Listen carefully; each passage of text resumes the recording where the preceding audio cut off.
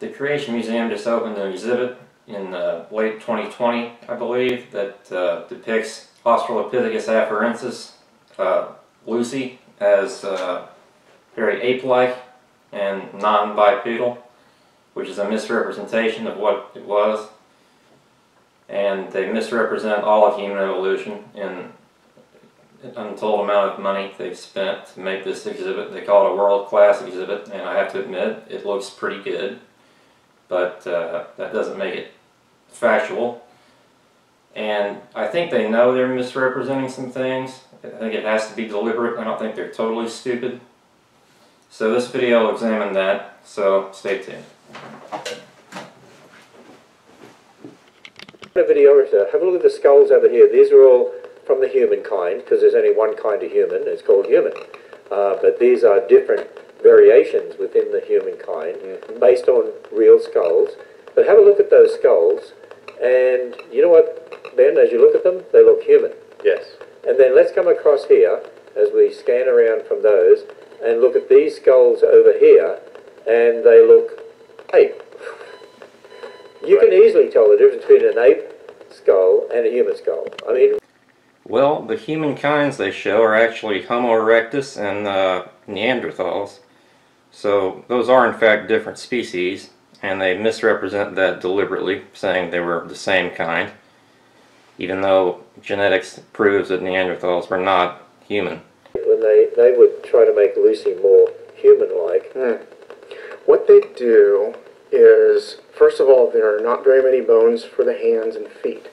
In fact, there's no foot bones. So they always put human feet on Lucy.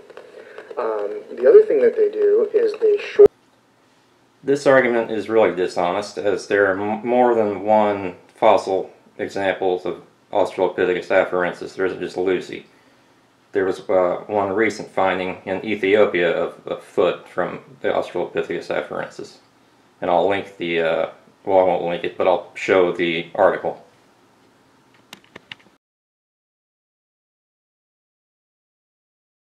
Bones. So they always put human feet on Lucy.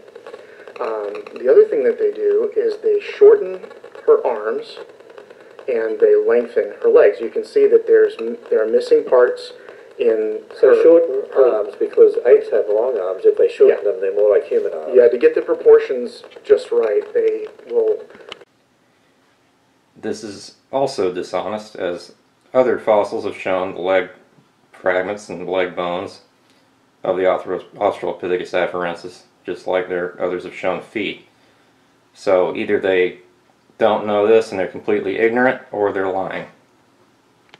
This is again from the original case that Doug kind of came up with the concept for dealing with how people represent artistically these, taking it from an initial form, and then you can artistically represent what you're looking at based on your worldview. So you can see the different examples there. You see the skull at the top, or the head is a neutral model, but then you can see the exact same model down below in different skin variation, different eye colors, different hair colors. Yeah, well, many museums don't depict Lucy as being human-like. She was a primitive species, though she was on the way to becoming a human in a sense.